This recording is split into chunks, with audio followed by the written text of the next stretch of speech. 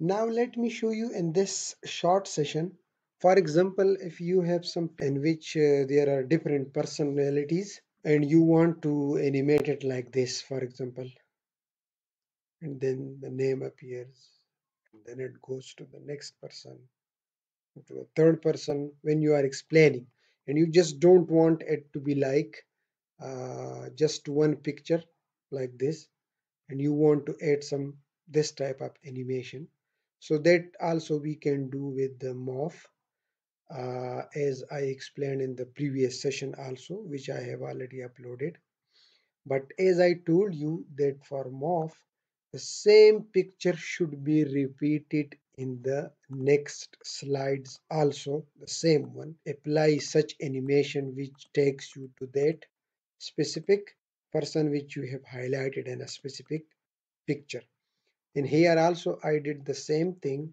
I just added this picture and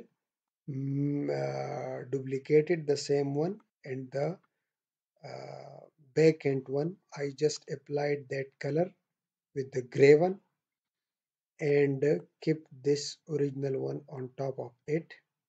Then I duplicated the same slide here, and here what I did, the first picture I selected and cropped it to a shape, and here I used the circle shape.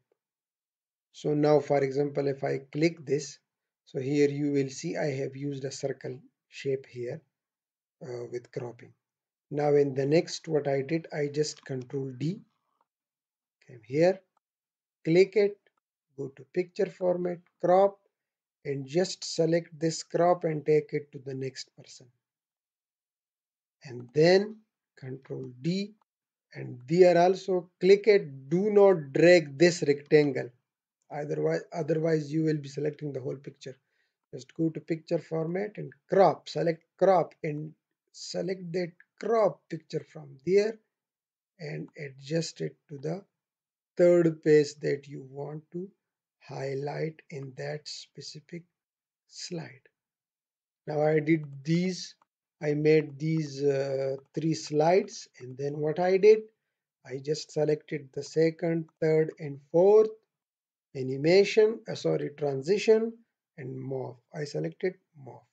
So in that way, when I did this, so what I got here, I got this type of animation. I click it, here this one is, then the next one, and then the third one, and you see you can add this text also, and when you apply the morph option, so this text will also be shifting to the next picture, the way the way the circle is going and focusing the next one. For example, let me show you. It goes like this. Originally it's like that.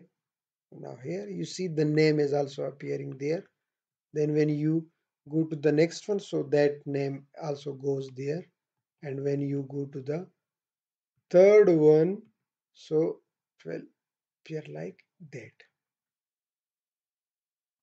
Similarly, when we are using characters, for example, if I want that this character should come first, then in the next slide should go there, and then in the third there.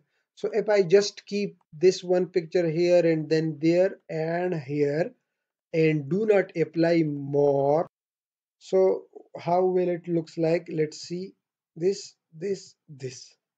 Now if I apply the morph, now let's see. Here it is. You see the morph function is taking it that where you want this picture to be appear, and in the third one it's going like that. If you visit my channel, so you will see the sessions on Microsoft Excel, PowerPoint, Windows, online KOBO forms, Microsoft forms, Google forms, and many other sessions. So go there, watch all these tutorials, comment, like, and share with your friends and family members,